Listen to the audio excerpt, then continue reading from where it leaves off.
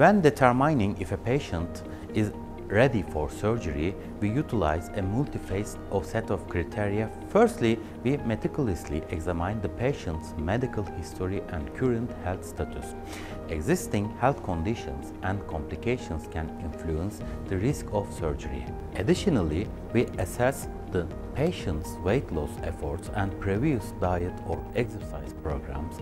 Surgery may be considered as an option for individuals who have not responded to weight loss efforts or for whom conventional methods have proven ineffective. We also consider the patient's psychological readiness and ability to cope with the potential emotional and psychological challenges post-surgery. Therefore, preoperative psychological evaluation may be conducted. The patient's age and lifestyle are also taken into account, as these factors may affect the suitability of surgery. Lastly, it's crucial that the patient is well informed about the surgery and comprehends the procedure.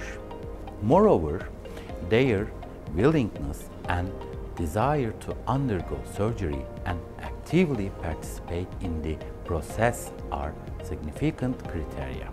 These criteria are evaluated based on each patient's individual needs and health condition, and the most appropriate treatment plan is determined accordingly.